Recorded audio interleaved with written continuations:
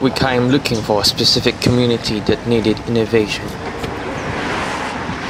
We found one under the bridge.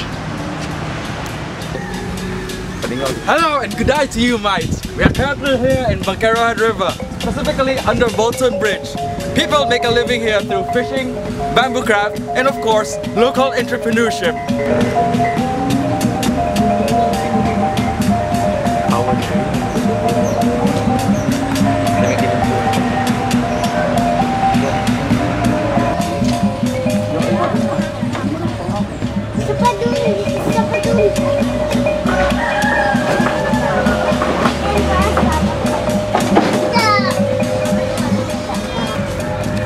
It is common for urban communities to have little space.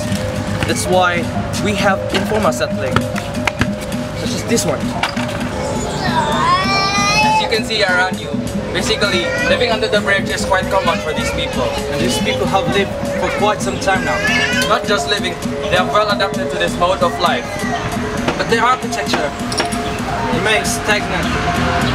That's why we need to adapt.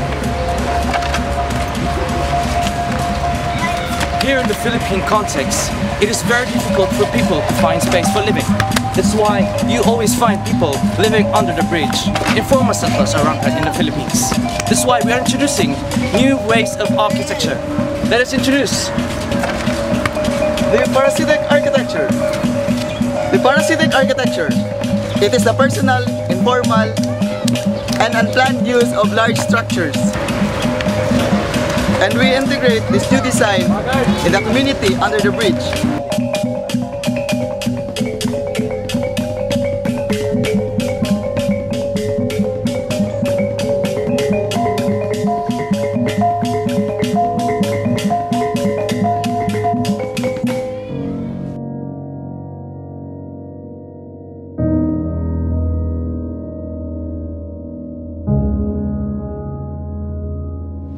In order for us to realize this design, we can use the sustainable and indigenous materials such as bamboos that are abundant in this area.